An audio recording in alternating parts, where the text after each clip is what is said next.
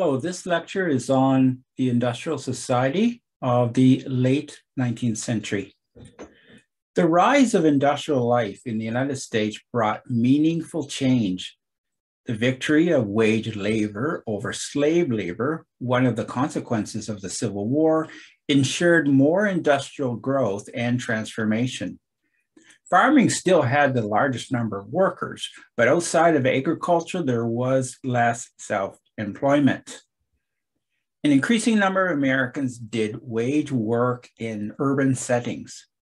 The labor force was plentiful, enhanced by a great wave of immigration. Industry increased in the city since factories did not require a river to power the machines. New inventions further fueled American prosperity. An essential economic development of the 19th century was the construction of a railroad system that linked all parts of the United States. This laid the groundwork for an integrated national economy. Looking beyond the local setting, the efforts of industrialists such as John D. Rockefeller improved the lives of millions. With a large workforce, a plentiful supply of raw materials, an impressive railroad system, modern business techniques, and minimal labor radicalism, the United States became the world's leading industrial power on the eve of the 20th century. With slavery gone, a healthy free enterprise economic system guided the nation to economic prosperity. America witnessed a period of extraordinary industrial growth, which included the concentration of industry. Large companies emerged with larger units of production, distribution, and financial organization. Large factories were more efficient and produced items more cheaply than small factories that had less capital and the latest technology. The large factories, however, had to operate near full capacity to recover the huge capital outlays for machines and material. To stay in business, it was vital to have high volume manufacturing and low per unit production costs.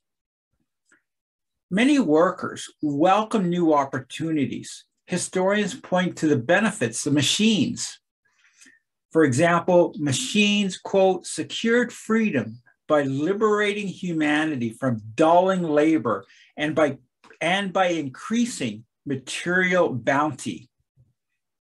Aspects of factory work could be repetitious, but machines did most of the work and they did it quickly. This contrasted, for example, with hour after hour of back-breaking shovel or pickaxe task. The workforce consisted of three broad categories: the highly skilled, the semi-skilled, and the unskilled.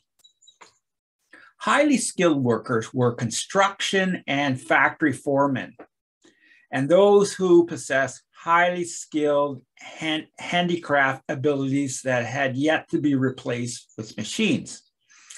Semi-skilled workers included those who were in established crafts such as carpenters, bricklayers, pipe fitters, and others. The largest category of the workers were the unskilled laborers. In many cases, operating machines required very little training or experience. Domestic servants made up a sizable proportion of unskilled workers. Society was more urban and industrial, but the old values of individual responsibility and working hard persisted. There was no issue finding workers for the factories. For one, improved farm machinery required fewer workers on farms. Second, more importantly, between the years 1860 and 1890, there was a wave of immigration that numbered 10 million. Approximately 2/3 came from Western and Northern Europe.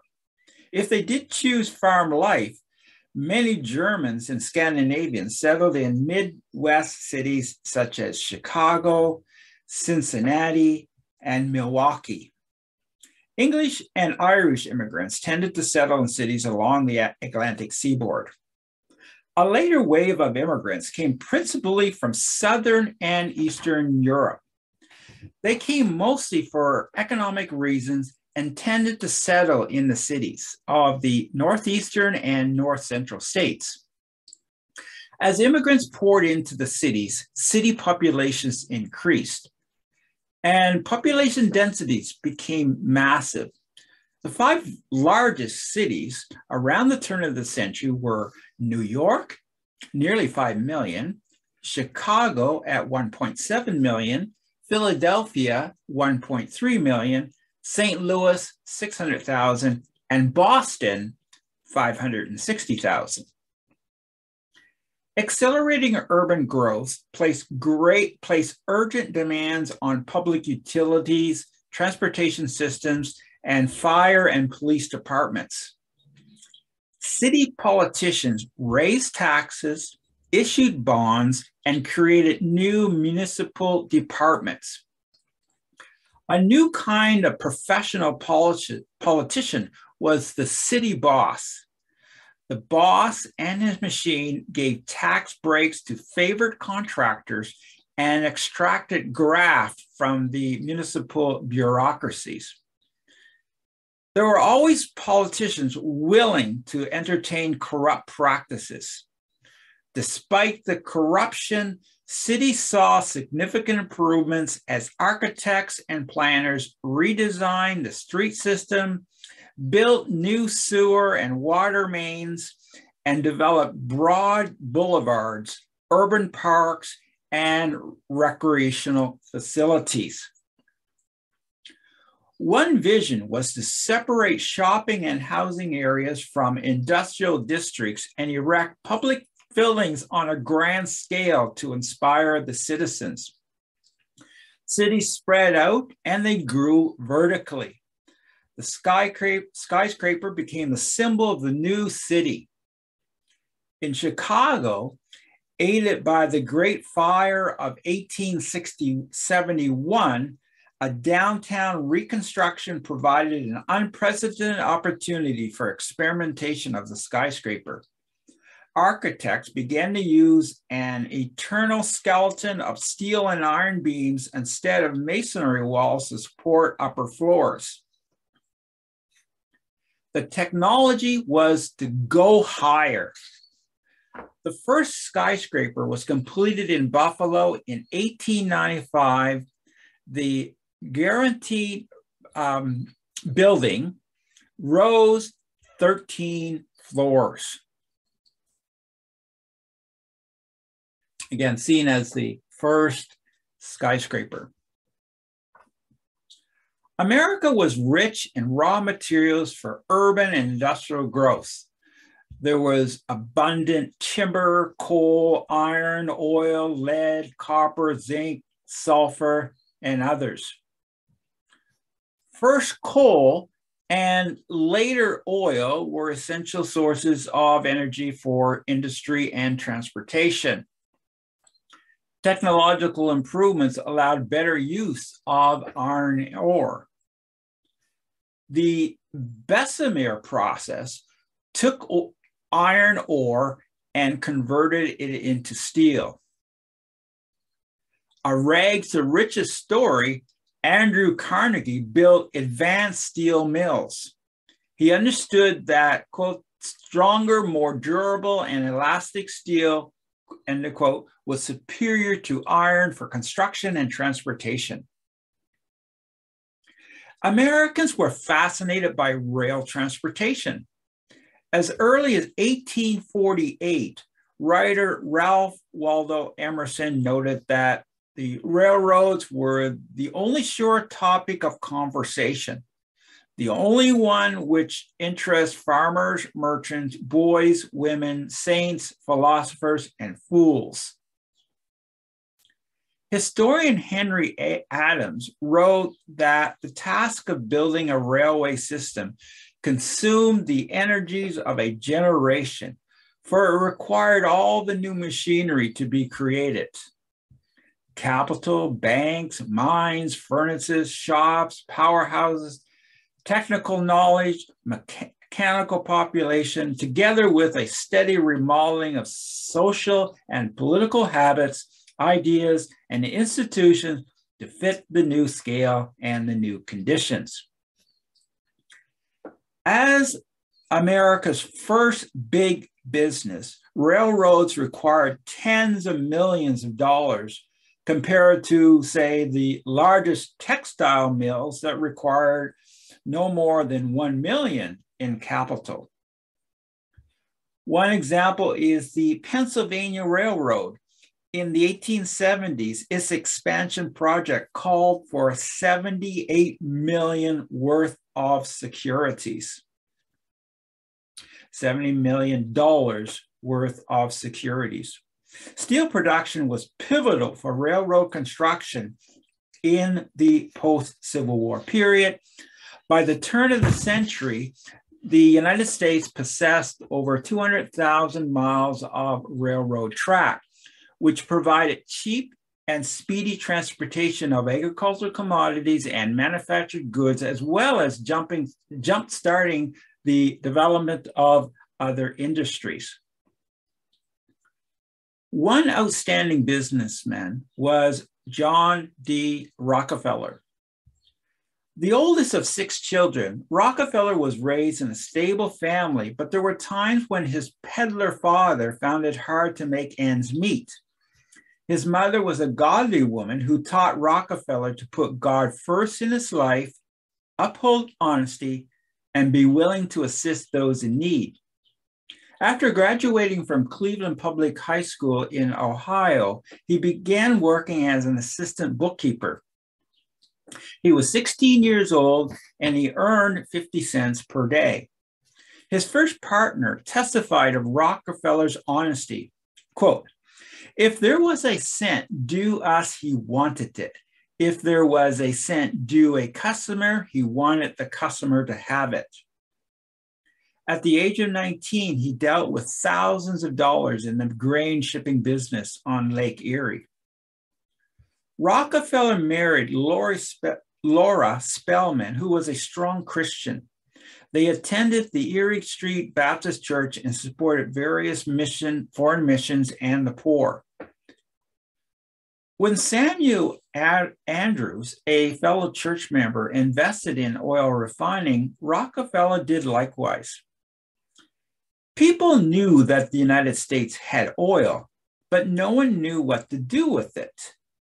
If farmers found it on their property, they attempted to plow around it.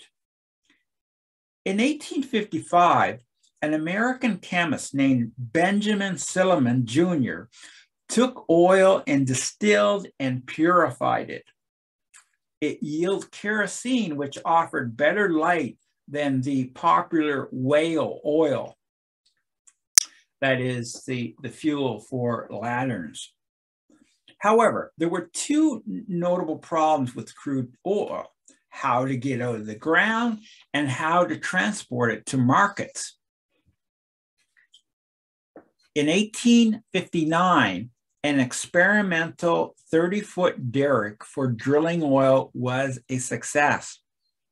Few people believed you could pump oil out of the ground. But this derrick and others that followed proved that oil could be pumped out. In 1865, Rockefeller and Andrews built an oil refinery. Rockefeller's goal was to cut waste and produce the best products and offer them at the lowest price possible. In producing kerosene, the gasoline byproduct initially had little value at the time. In addition to gasoline, there were tars, naphtha, Vaseline, and paraffin. When building refineries, Rockefeller almost half the cost of labor, pipes, and plumbing materials. He did not hire work out if he and his men could build any necessary equipment themselves. In 1870, their enterprise was renamed Standard Oil. Rockefeller had a vision. We saw the vast possibilities of the oil industry, stood at the center of it, and brought our knowledge and imagination and business experience to bear in a dozen, in 20, in 30 directions. Decades before electric lights and automobiles, the main use of petroleum was the production of kerosene for lamps. Kerosene was a wonderful addition to the common masses. Historian Burton W. Folsom writes, before 1870, only the rich could afford whale oil and candles. The rest had to go to bed early to save money. By the 1870s, with the drop in the price of kerosene, middle and working class people all over the nation could afford the 1 cent an hour that it cost to light their homes at night. Working and reading became after dark activities new to most Americans in the 1870s. In an 1885 letter to one of his partners, Rockefeller declared, quote, "Let the good work go on. We must ever remember we are refining oil for the poor man, and he must have it cheap and good." Most Americans chose Standard Oil, even preferring it to coal oil, whale oil, and electricity. For one cent per hour, Americans could light up their home with Standard Oil. Standard Oil was the largest refinery in America, and Rockefeller struck deals with the railroads that gave the company significant rebates for its high volume business. Soon he was buying out inefficient oil companies. He cared less about their outmoded equipment and more about their good personnel. Rockefeller's Standard Oil Company eventually controlled 90% of America's oil refining. The company had lowered the price of oil from 58 cents to 8 cents a gallon.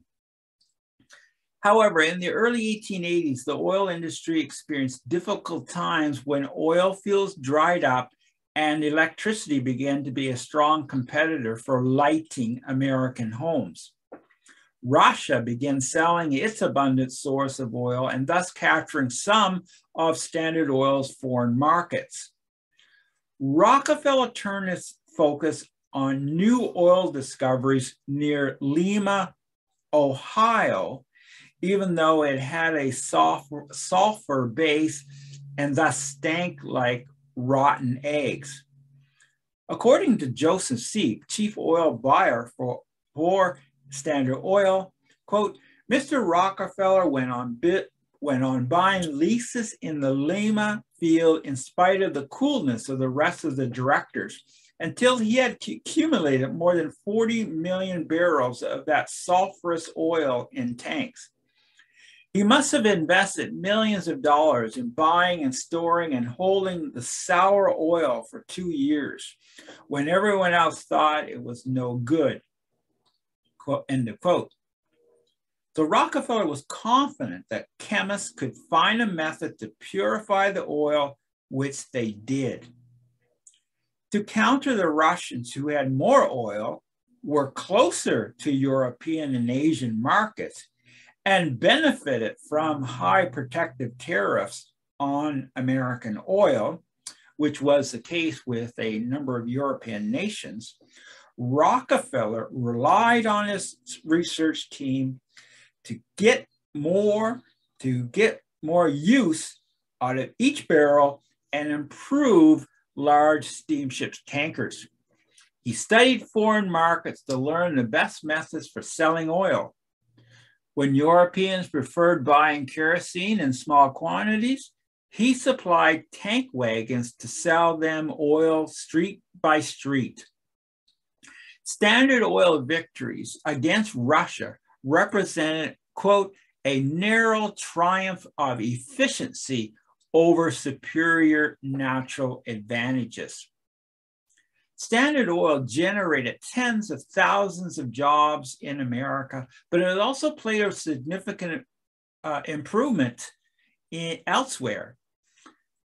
For example, to the Governor General of India, a Standard Oil foreign agent stated, "I may claim for petroleum that is something of a civilizer, as promoting among the poorest classes of these countries and a host of evening occupations, industrial, educational, and recreative, not feasible prior to its introduction. And if it has brought a fair reward to the capital ventured in its development, it has also carried more cheap comfort into more poor homes than almost any discovery of modern times." Rockefeller's success, home and abroad, made him the wealthiest man in American history. For consumers, industrialists promoted mass production that offered a wide array of material essentials and comforts at increasingly affordable prices. Certainly, a corporation could do much good. Unlike a company owned by individuals, family, or partners, a corporation is owned by many people. A corporation can pursue economic activities too large to be financed by an individual or family. Corporation rose much capital through the sale of stocks. Economist Thomas Sowell writes, quote, "The economies of scale and the lower prices which large corporations can achieve as a result, and the correspondingly higher standard of living resulted from these economies of scale, enable vast numbers of consumers to be able to afford many goods and services that could otherwise be beyond their financial means. In short, the significance of the corporation in the economy at large extends far beyond those people who own, manage, or work for corporations." The emergence of big industry did not occur without problems. Historical interpretations of how American workers adapted to the new industrial urban climate vary widely. Scholars on the political left paint a grim picture. They argue that conditions of life and labor in the emerging industrial capitalist economy were exceedingly harsh. At best, the industrialists were paternalistic. At worst, they were tyrants. Left historians point to sweatshops, long hours, child labor, and lack of workplace safety. The Marxist view holds that a working class was deprived of both the benefits of the industrial economy and an influential voice in government. Economic downturns meant unemployment and hunger. According to Marxist theory, many employers viewed their employees as an inexpensive and easily replaceable element of their corporate structure. Employers devised new methods to extract as much labor from their workers as possible. In other words, a left-wing interpretation claims that a powerful new business philosophy guaranteed the inequalities of capitalism. Although historians critical of capitalism failed to provide convincing evidence of widespread abuses, the rise of labor unionism is proof that there were genuine worker grievances in an era when local, state, and national governments were often unsupportive of the concerns of wage earners. At the end of the century, 3 0.4% of those employed in the manufacturing industries were under the age of 16. The textile industries employed the highest number of young teens. The percentage of young teens employed was very small, but there was reason to be concerned with the welfare of any young worker. The two most pressing concerns for union leaders were to make the workday shorter and improve wages. In 1868, Congress reduced the number in public employment to an 8-hour day, but industrialists continued to demand long hours from their employees. From 1860 to 1890, the real wages of workers in manufacturing industries increased 49%, but union leaders wanted even higher wages. Worrisome were periods of unemployment when businesses slowed down. And this, of course, would be the case when there were various panics. In the early stage of industrialization, modern unions were generally illegal. Until the late 19th century, labor unions catered to highly skilled workers. The earlier unions avoided radical politics and expensive strikes. The union leaders concentrated on winning better wages and work conditions through collective bargaining and compromise. The task was not an easy one for union organizers. There was no unity of workers. There was skill, nationality, religious, and political divisions among workers.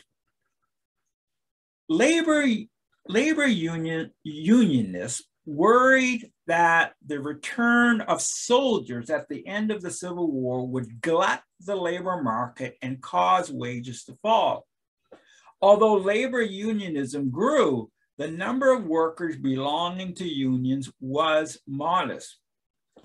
One fraternal order, the Noble and Holy Order of the Knights of Labor, had been in operation since 1869, but the organization's commitment to secrecy hindered significant growth. Why secrecy? The fraternal order guarded against the potential firing and blacklisting of workers involved in labor organization. In 1879, the Knights of Labor, under the leadership of Terence Powderly, dropped their secrecy program. Large numbers of skilled and unskilled workers joined the Knights. However, socialist ideas crept into the Knights.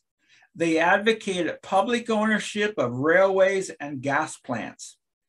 They viewed workers as representing the, quote, producing classes, whereas bankers, lawyers, and liquor dealers, etc., were the non-producers. The Knights were notable for the inclusion of immigrant factory hands, Southern Blacks, and working class women. The Knights of Labor members were offered a collective alternative to the promises of individual advancement held out by industrial capitalism. Solidarity began at the local assembly hall. An assembly hall consisted of an assembly room and cooperative store. The store provided workers with daily material needs. In the assembly room, workers heard labor sermons, read reform papers, listened and debated political and economic issues. Quote, within the local assembly, workers found themselves surrounded with a symbolism and an imagery that emphasized labor solidarity and reminded all of the nobility and virtue of the labor reform crusade and the dignity of honest work, end of quote. The Knights held balls, picnics, parades, thus creating community and a comfortable environment. The Knights of Labor won important concessions from employers in the early 1880s. In 1884 and 1885, the Knights had successful strikes in which companies abandoned plans to reduce wages. By 1886, there were 15,000 local assemblies and almost 1 million members. This was the high mark. In March 1886, the Knights of Labor went on strike at Southwestern Railroad, but they called off the strike when business leaders refused to yield to additional demands. Some workers were charged with assault, sabotage, and conspiracy, which put the Knights on the defensive. Other activity by political radicals hurt the labor movement. In Chicago, 40,000 workers went on strike demanding an 8-hour day. A small minority of the leaders were socialists and anarchists. Two days later, a violent clash occurred at the McCormick Reaper Works between workers for and against strike action. Tragically, 2 workers were fatally shot. Anarchist August Spies called for a protest rally the following day at Haymarket Square in Chicago, but only a small crowd appeared. When the police attempted to break up the meeting, someone threw a bomb which killed a policeman and others. One reporter described the episode as wild carnage. The Haymaker incident and killing of the policeman spurred civic leaders to respond forcefully. The Chicago press had no sympathy for those who promoted violence for the cause of workers. 8 anarchist leaders were quickly arrested, charged with conspiracy to commit murder, tried, convicted, and sentenced for execution. In the end, 4 were hung, 1 committed suicide, and the remaining 3 received pardons years later. The radicals were convinced that only violence could emancipate workers. In the end, anarchy and violence divided and demoralized the labor movement. For example, after 1886, the Knights of Labor lost one strike after another. The Knights were not responsible for the Haymarket terror, but in the public mind, they were associated with it. There were only 100,000 members in 1890, a devastating decline from the high of almost 1 million. The Knights of Labor's growth was also hit by the withdrawal of craft unions to form the American Federation of Labor, the first modern union. The AFL, led by Samuel Gompers, emphasized bread and butter tactics without any hint of socialism. On the Haymarket tragedy, Gompers declared, quote, "The effect of that bomb was that it not only killed the policemen, but it killed our 8-hour movement for that year and for a few years after, notwithstanding we had absolutely no connection with these people." And these people, he's referring to the anarchists. Gompers pursued a conservative approach. The AFL trade unionists possessed skills that gave them the ability to bargain effectively with their employers. The AFL recognized that the industrial system was permanent and it concentrated on practical steps to improve wages and working conditions. The American people were receptive to peaceful protests, but when labor activists adopted violence, they lost many supporters. Most workers themselves shunned idealistic, utopian, or socialistic schemes which made extravagant promises for the future. Late 19th century workers preferred objectives that might be realized in the here and now.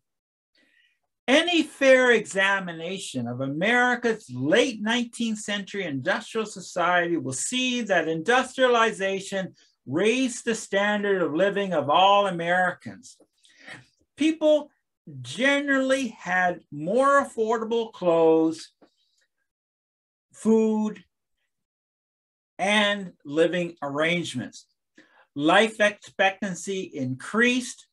In 1870, it was close to 40 years.